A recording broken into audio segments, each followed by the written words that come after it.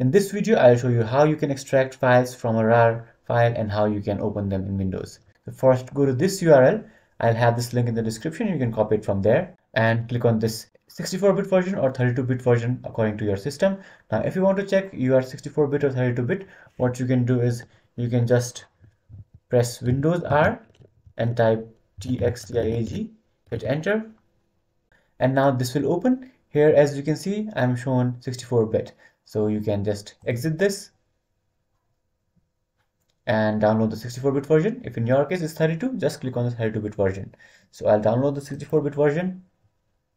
Once the download is finished, you can just click on open file and your installation will start.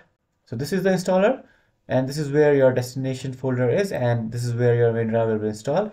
If you don't have storage left in C drive, you can just click on browse and you can save it somewhere else. But I'll just leave it at the default directory. Now click on install.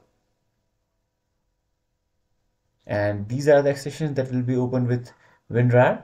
Now no need to change anything, just click on OK. And now you can just click on done. Now let's go to the directory where you have your RAR file. So I have downloaded a sample RAR file here in my desktop. This is it. So I can easily just right click on this and click on extract all, and everything will be extracted inside this sample1 folder.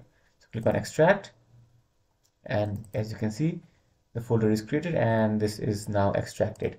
Also, what you can do is you can just double click on this and it will open in winRAR archiver, and here you can see everything that you have inside that folder or like that RAR, and you can just extract a specific thing from this by clicking on that file and clicking on extract to.